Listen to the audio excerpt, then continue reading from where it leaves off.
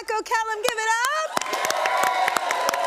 It is no secret, I'm an animal lover, especially dogs, y'all. But this season, we are shining a light on incredible people who go above and beyond for our furry friends. We've teamed up with our locally owned NBC station partners for the PAWSitively Good Awards. Our next honoree comes from Philly. She's a veterinarian who finds forever homes for even the most difficult to place pets, which is incredible. Please welcome Dr. Lauren Cohn.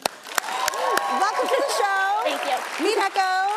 So nice. With the coolest name ever. Yeah. So you run an animal hospital, but it's also a rescue, right? Yeah. Yeah, so I own Fishtown Animal Hospital and founded Fishtail's Animal Rescue. So they're sort of two separate entities. But I sort of, growing up, always rescued animals, always wanted to be a veterinarian, sort of took a different path, different career, and then went back at 30 to become a vet. Yeah. And then now I can use that sort of to help animals that are at risk for euthanasia because they're unadoptable, abandoned, abused. So I've got this unique position where I can do that, offset a lot of the responsibility and cost that other rescues may not be able to do at the time, and find some animals' homes that would otherwise be euthanized. So we sort of try to focus on the idea that every animal deserves a fighting chance. Absolutely. And I've been so lucky to be able to do that. Yeah. Can I just say that you are like the most rock and roll veterinarian I've ever met with like your artwork, your tats, and your hair and everything. It's so cool. Just needed to say it. Thank you. And you've also got like the most amazing heart, which is awesome. So this part is super cool. So you also work with pet owners to prevent animals from ending up on the street, right?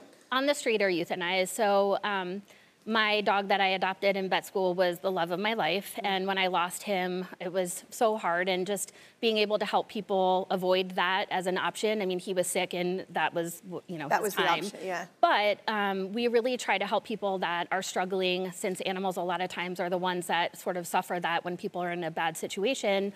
We try to help them through that, whether it be financially to help pay for really expensive surgeries that they otherwise can't afford. Yeah. Or sometimes they really just can't take care of them anymore. So we take them on and try to find them a loving home forever. And it's cool because these people really want to give their animals another chance. They don't want them to be euthanized. Yeah. Well, do you have any pets? Do you have any dogs? Or I don't. I do some offhand birding a little bit. Wait, what?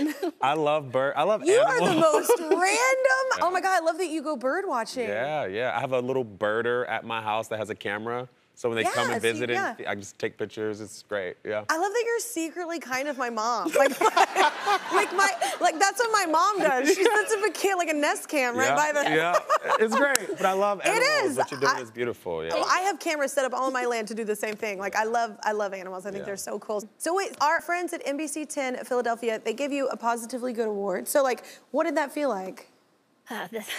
It was.